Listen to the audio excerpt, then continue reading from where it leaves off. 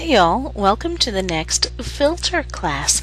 I'm preparing to go to Hawaii for a 25th anniversary vacation, the biggest vacation I've ever taken. And so when I was looking through to choose the next filter that we would utilize, the Ocean Ripple one just popped right out at me and said, "This is what you need to do next." Now, as with many of these filters, I'm finding them not too exciting or too different. This one works very much like the glass filter. And here in my layout, I've actually simply used them on these two areas in my layout just to create something unique and different, kind of layover. I applied the filter and then I used the screen blending mode.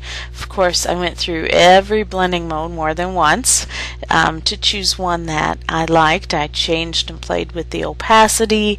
The same thing goes with most of these filters in that it's just a bunch of playing until you get something that you think that you can work with. It's something that's stretching your imagination and making you think outside the box. And I kind of like what I did with this here. I am going to go ahead and maybe turn off some of this or all of it. Here's this background photo that I have, and we can go ahead and duplicate that so we have something to play with, so we can go and look at this filter. The filter is found under the Distort menu, and it is Ocean Ripple, and it does bring up the filter gallery, and this is a good thing because what I found in working with this filter is that a little bit at a time, over and over, goes a long way. Actually works a lot better.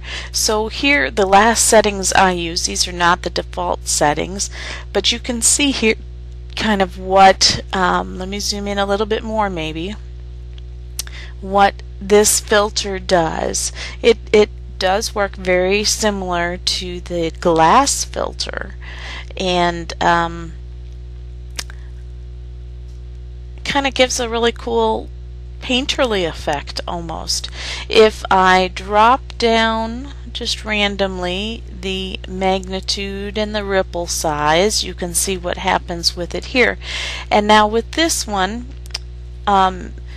rather than in many of the others you would have to go to the filter, I can't do it now because I have this up, and then just run it again and again and again and again, the first option here, to repeat running the filter over and over. But if it pops up in the filter gallery like this, as was shown in my first introduction video, that you can run and actually see the results right from this gallery to run one over and over. And so just simply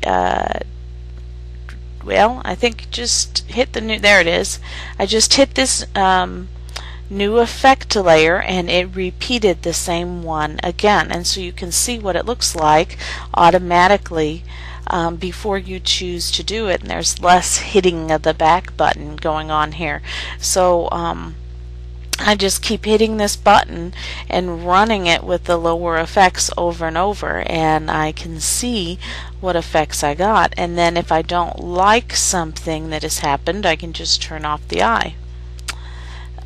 Or I can go in here maybe, and maybe on this one I'll up it. Maybe I like the more, well, that's too glassy, but you can run it multiple times right from the gallery and see exactly what your results might be.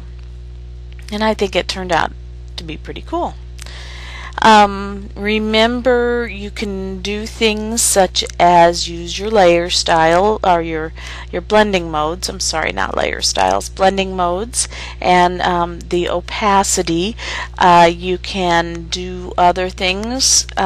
We've learned lots of things. Try to pull back from old lessons, things that we've done to these to create something unique with them.